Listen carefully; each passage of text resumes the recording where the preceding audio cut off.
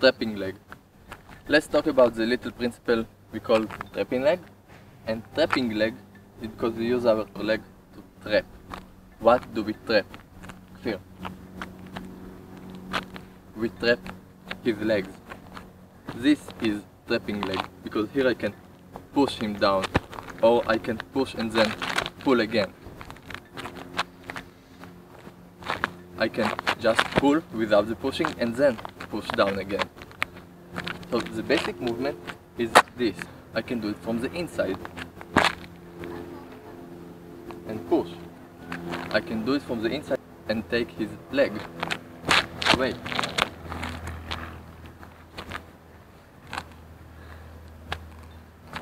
I can do the trapping leg from the opposite direction, like into Lauma.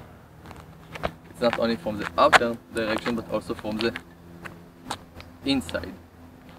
So the inward direction is this. See?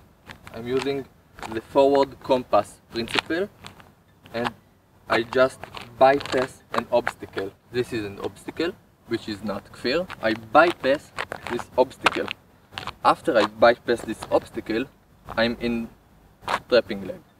I can also bypass it from the inside, my inside direction, into Lauma. Into Lauma stance, here. So if I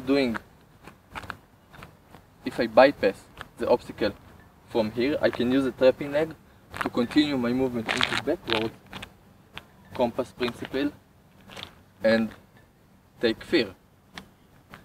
If I'm using the inwards Lauma here, I can just continue with forward compass principle and kick him with round kick.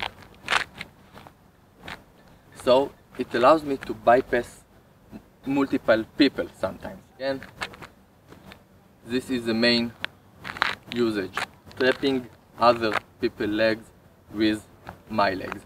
And how do we trap it? You see, I have an angle between my leg and his leg.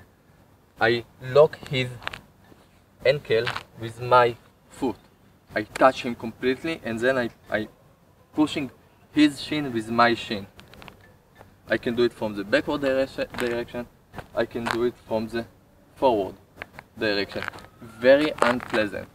And how do I lift his leg? Because when I push him, he shifts his weight, so he won't fall. If his weight is here, he will just fall. So he shifts his weight. When his weight is on the other leg, I can take this leg. This is how it works.